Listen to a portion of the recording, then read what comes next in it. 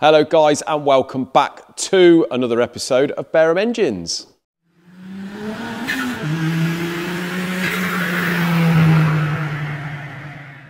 Right, today's video is going to be slightly different. You might enjoy it, you might not.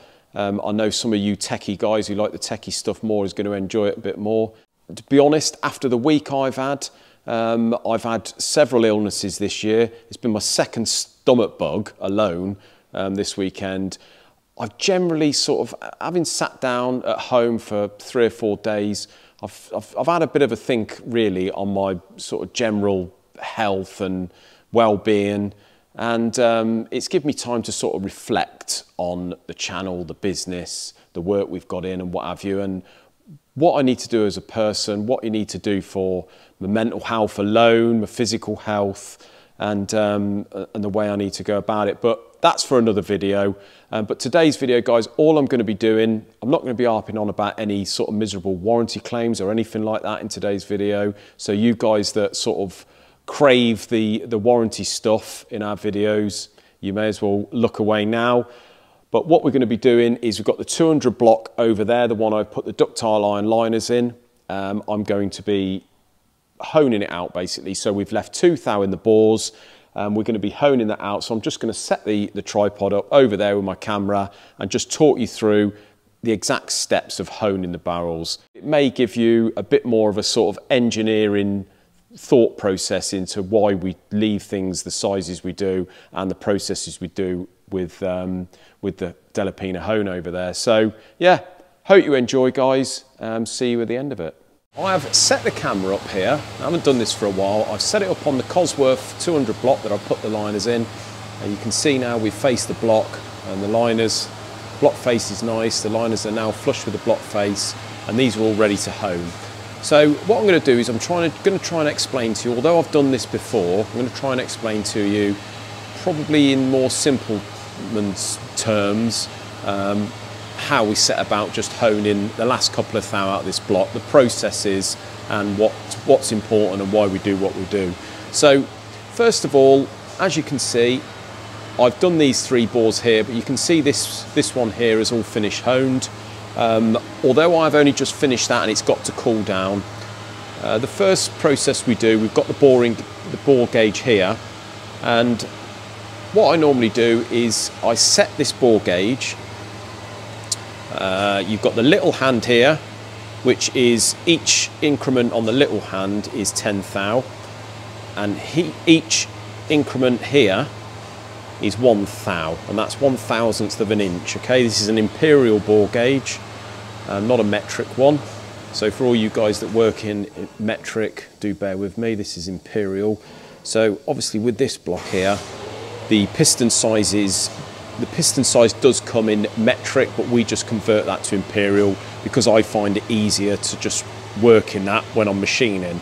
But if you work in metric, then it's, you know, and you're used to that, then it's absolutely fine. And each little tiny increment is an increment of 1/10 of a thou. Okay, so what we're working to here is pretty much about 1/10 of a thou, but we're aiming for absolute 0, and that is the sort of nominal bore size for this particular piston, which is 90.82 millimeters. Okay, so with this, I've set this on the micrometer gauge. So you set the micrometer to 90.82, which equates to whatever it is, 3.5756 or something in imperial. The little hand will be on the 0, and the big hand will also be on the 0. So if we check this bore that we've already done, obviously it's cooling down now, so you can see we're going just over the 0. So when it gets to the 0, that is what you want to end up with. When you go slightly over, see that's about 1/4 of a thou over now, so it's obviously cooling down. You've got about 1/4 of a thou to come out of that bore. So what we normally do is we measure, first of all, in the Y plane, that way. We check top, middle, and the bottom of the bore, just to make sure we've got consistency. And what you find sometimes when you've been honing is as these stones can wear, now these are the stones, So as those stones wear, they sometimes wear unevenly. So they will wear probably more so down the bottom. So what tends to happen is you start to cut a bit more out the top of the bore than you would the bottom. Then what we have to do is we just dress these stones. There's a stone either side, and then you've got at 90 degrees you've got a guide stone, a guide either side of there. So we normally dress the top of the stone just by sort of by feel really, with another coarse stone. Just dress that down, put another cut on, and you then find it normally just sort of evens itself up. The one reason we leave a couple of thou in the bores from boring it to honing it is because you can see that you've got fairly coarse finish from boring it. It's not that coarse, but it's just, you know, it's not the correct cross hatching and it's not the correct finish. So we leave 2 thou in. Obviously sometimes when you bore it you can end up with very slight inconsistency within the bore, just from the boring bar. So obviously with honing it, that trues that up. So if we measure this one here, you can see that we are about 2 thou left in that bore to come out, which is ideal. So usually when you put your first honing cut on, it takes it down to about 1 thou or so, and then you sort of go from there in steady increments. You can see that bore now is starting to cool, and we're up to about half a thou at the top. So the bottom has stayed size, so that is on 0. The middle you're up to about 1/4 to half, and then at the very top you're up to half. So that means it's basically depending on the thickness of the wall thickness of the bore from top to bottom, depends on how much it's going to shrink when it gets warm, when you obviously hone it. We have got a honing oil that goes on, which acts as a lubricant and 2, a coolant. But as I say, it all depends really on the design of the block and the liner thickness as to how it's going to cool. So all we've got to do here with this one, by the looks of it, is just sort of take a bit more out the top and slight bit out the bottom. So really we want to be removing no more material down the bottom.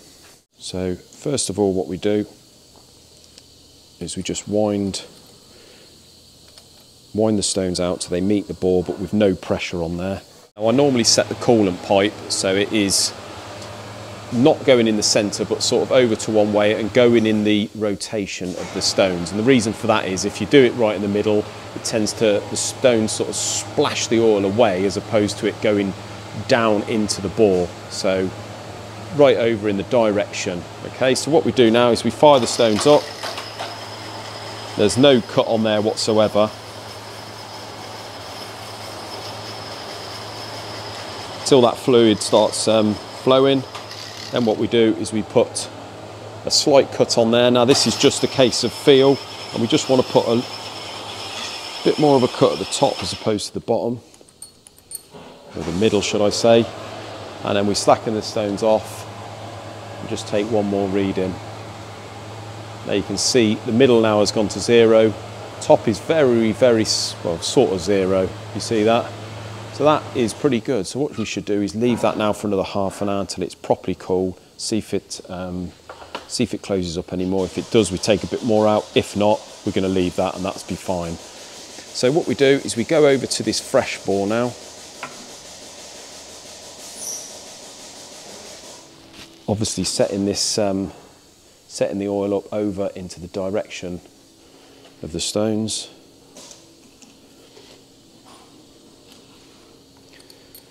We wind the stones out so they just touch the bore, no pressure.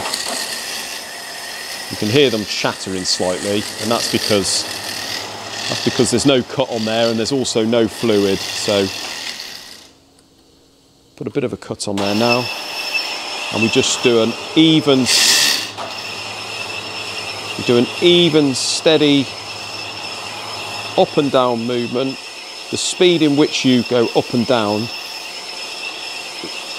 is only going to affect the angle of the crosshatch really, and you just sort of get to know the machine, get to know the feeds and the speeds as to how you do that. So you can see now we've gone down The bottom, we've got just under 1 thou, and the top about 1 thou to come out. So that's ideal. So now what we're going to do, we sort of know, we know now by that, we've gone from 2 to 1 thou, from giving it that much pressure and that amount of time.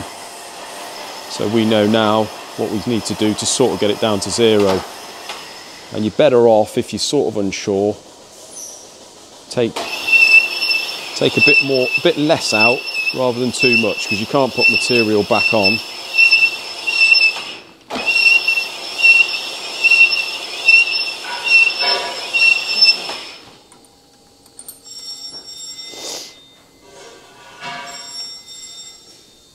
See, now we've gone to just over 0 on the top, 0 on the middle, and just over 0 on the bottom. Now you usually find that if you get it warm, it tends to open out more in the middle than it does at the top and the bottom. So it goes a bit sort of like that shape, but when it cools down, it does go back to normal.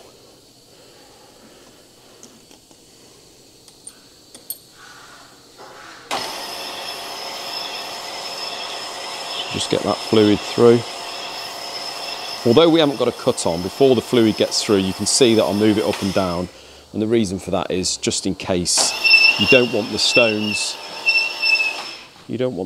just sitting in one section of the bore, even if they're not putting a cut on. It's not good practice, really. So you can see now, guys, we've got that down to pretty much 0. And because I've had to remove 2 thou, I'm going to just let that cool, leave it for 20 minutes and then come back to it. So there we go, guys. Been a bit of a strange week for you. Didn't do a video Monday, done one on the Tuesday, and also straight after on the Wednesday. So sorry to throw your routine out. You probably had to go and watch Coronation Street with the missus on the Monday, unless you're a wife and you have to watch it with your husband. Sorry about that. But anyway, hope you enjoyed today's video. That Cosworth is all done. But until Friday's video, guys, have a great night. Enjoy yourself. I'm not even going to go on about what we got in the workshop today. Totally different video. So for all you techies, I hope you enjoyed it. Till then, like, subscribe, hit the notification bell, and we will see you Friday. Cheers, guys.